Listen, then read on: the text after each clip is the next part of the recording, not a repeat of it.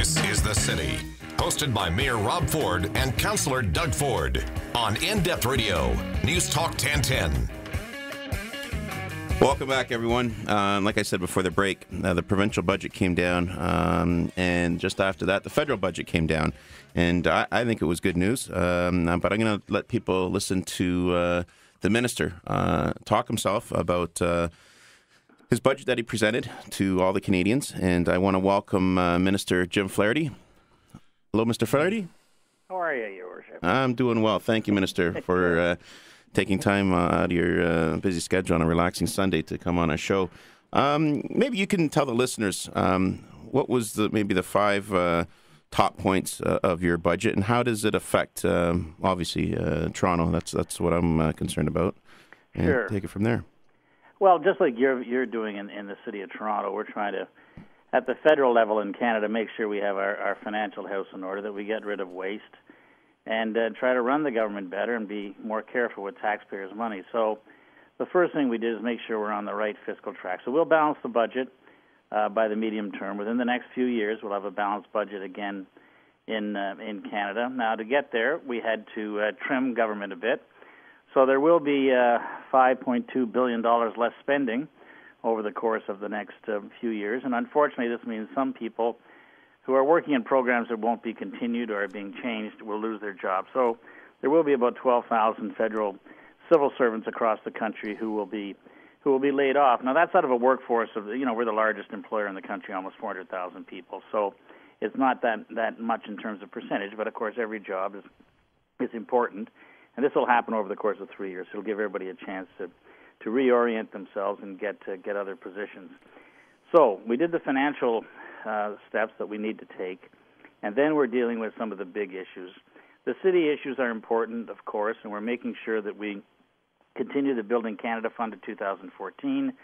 There's a new $150 million infrastructure improvement program. The gas tax, of course, is permanent, and that's important for big cities like the city of Toronto. And we're continuing our discussions with the Federation of Canadian Municipalities to have a new plan for 2014 and after that. As you know, we've invested in subways before. We're investing in the subway from the city of Toronto all the way up into York Region, and that's the first time that's been done in the history of Canada that a federal government has invested in subways. We're dealing with immigration issues, which are important for Toronto, and regulatory reform for large projects, which is important for the whole country. There are other things here as well, innovation and so on, and other major things. But basically, what we're doing, Rob and Doug, is we're looking down the road. We're looking to 2020 and beyond that to make sure that we've got our house in order and we're going in the right direction.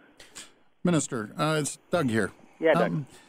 How do you think Toronto might benefit from the new, you mentioned the $150 million Community Infrastructure and Improvement Fund, and maybe you could just explain that to the folks listening?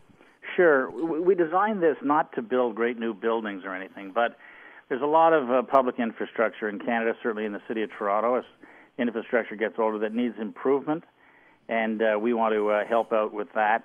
It is per capita granting, so no city in the country will get more than the city of Toronto. The city of Toronto will get the most because of the size of the population. Go ahead, Doug.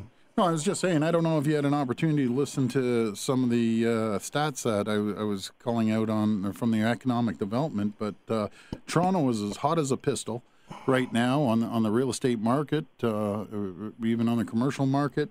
Getting office space is dropped below 5% compared to the 905 area. That's 9.7%. How do we keep this momentum going? How do we keep the buzz in the air in Toronto here? Well, what can governments do? I mean, we all believe in the private sector.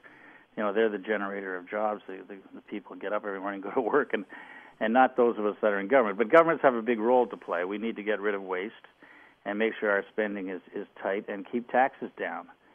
You'll notice in my budget this year there are absolutely no tax increases, and there aren't going to be any tax increases. We don't believe in raising taxes, and we know we can run a tight ship, and people appreciate that when what you're doing at the City of Toronto, what we're doing at the federal level in Canada, people appreciate that their tax money is being taken care of. What more can be done in the City of Toronto? I think we're encouraging the growth of the financial service sector in Toronto. We're trying to attract, quite frankly, financial institutions from around the world. These are good jobs. I mean, in the Greater Toronto area, we've got about 400,000 people working in that sector. The auto sector is close to my heart, of course, out in Oshawa and so on, and it's coming back gangbusters.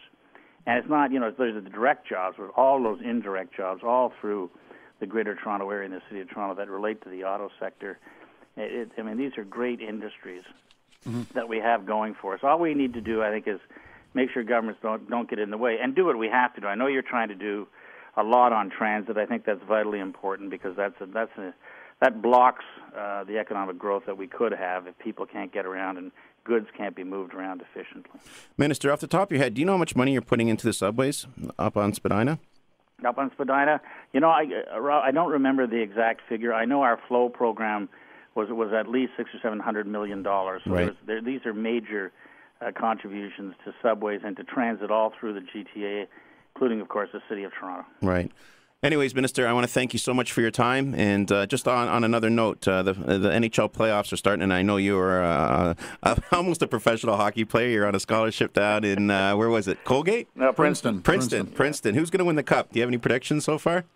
Oh, man. Am I putting you on the spot? No, I don't mind you putting it on. Because the Leafs are out of it, and the Habs are out of it, of course. I like the Vancouver Canucks. I like that. I like that hockey team. So I'm gonna be cheering for them. I'm going out to Vancouver this week, give a speech. I'm gonna go rah-rah.